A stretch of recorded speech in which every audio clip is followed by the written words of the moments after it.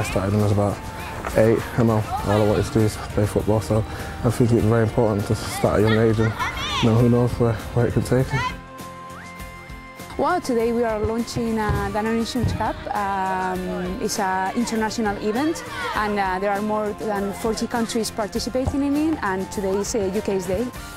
There's a chance for 10 to 12-year-olds to basically show what they can do, and all over the world. It's good to get kids, off the streets and playing football from whatever age. Meeting Micah Richards was fantastic. I've never met a real footballer before, so I didn't know what it's going to be like, but I found out it's really excellent. Moi, la vie m'a tellement donné énormément de choses, d'émotions, que quelque part, ouais, j'ai envie de leur rendre un petit peu aux enfants, et c'est justement à travers Danone que je veux le faire.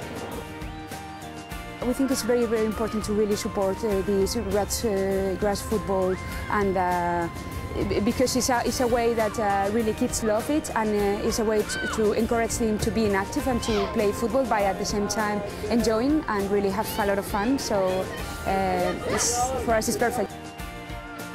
If you look at it to where it was at the start of the season, last season we finished 15th, so to come in the top 10, it's a better season from last, so we've got to be happy with that.